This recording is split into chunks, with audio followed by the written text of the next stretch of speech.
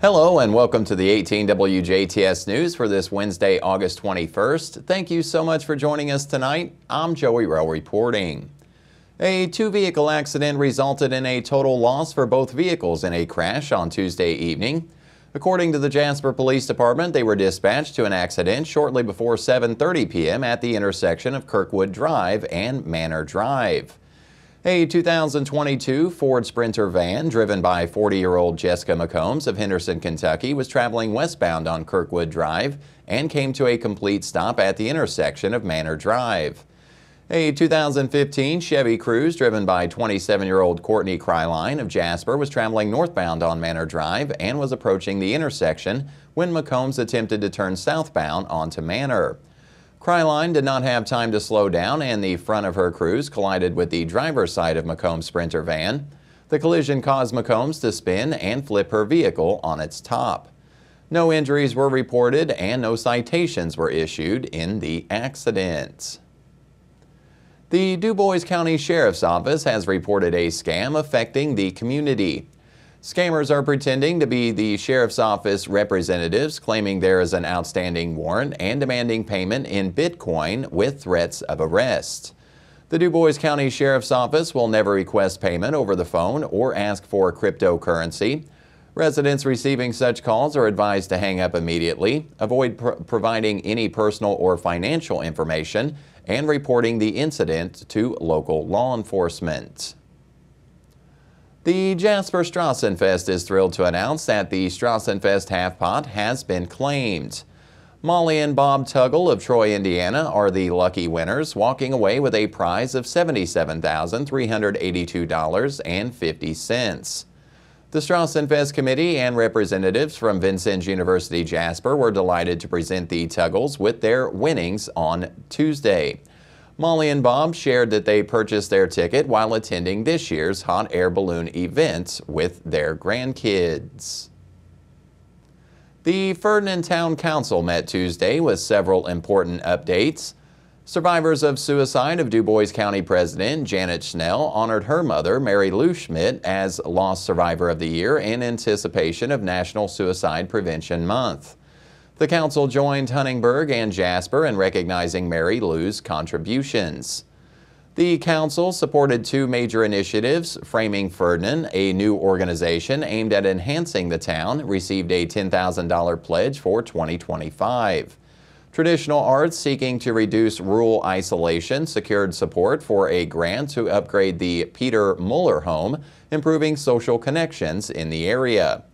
The police department announced a grant for increased school safety through the SAVE program and is actively hiring.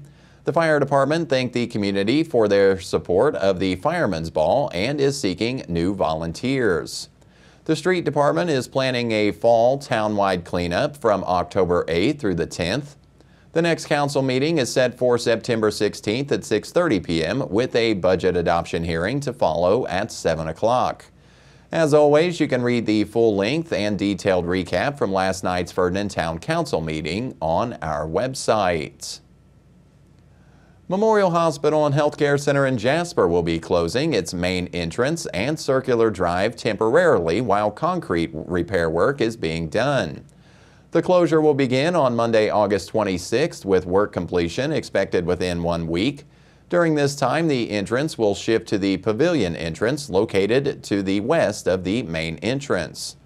While extra staff and signage will be in place, patients and visitors are asked to use extra caution when entering and exiting the hospital, as vehicle congestion may occur from patient pickups and drop-offs. Jasper City Hall, the Jasper Street Department, and all utilities administrative offices will be closed on Labor Day, Monday, September 2nd. The Jasper Street Department and Resource Recovery Site will also be closed on Saturday, August 31st.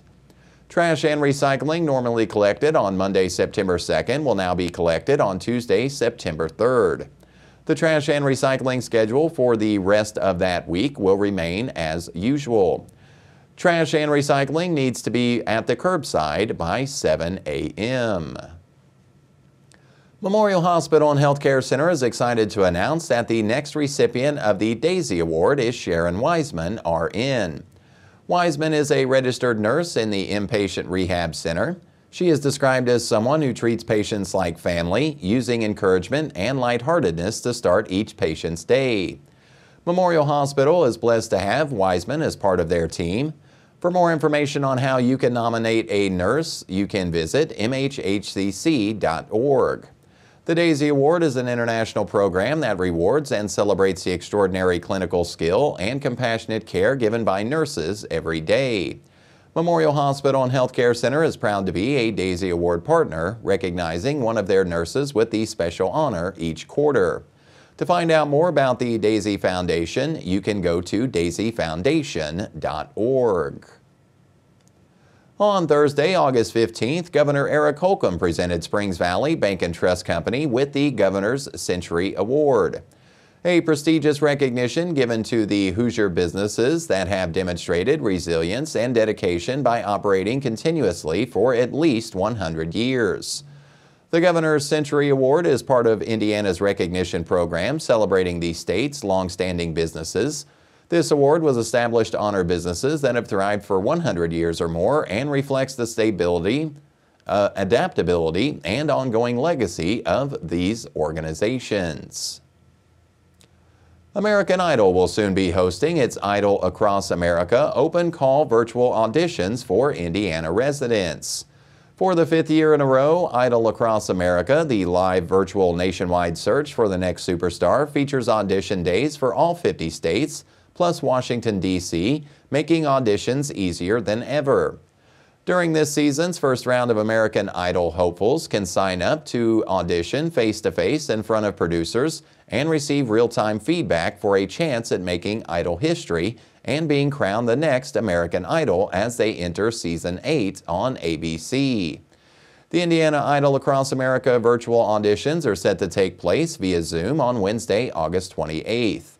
For more information or to sign up for the virtual audition, you can visit americanidol.com/auditions.